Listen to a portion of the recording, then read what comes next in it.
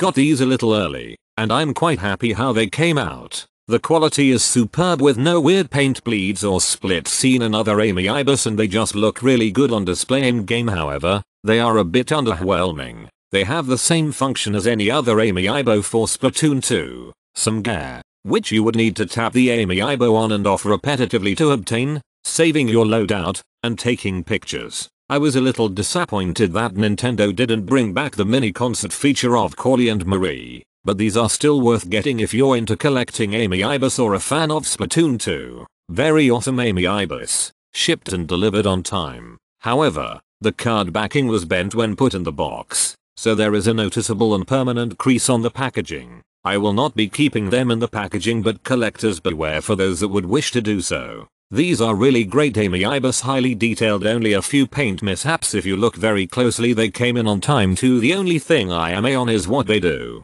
In Splatoon 2, when you scan them you get to take a picture with either Pearl or Marina, and when you level up in online mode you will get gear from them. This is where I'm on. You only get their Octo expansion gear. I would have liked to have their regular gear. Even tough, I have only one issue with them. I am really happy to have them as a Splatoon fan and an amiibo collector. Defiantly worth the price. Their retail price. I recommend these two if you are a Nintendo fan, Splatoon fan and a amiibo collector.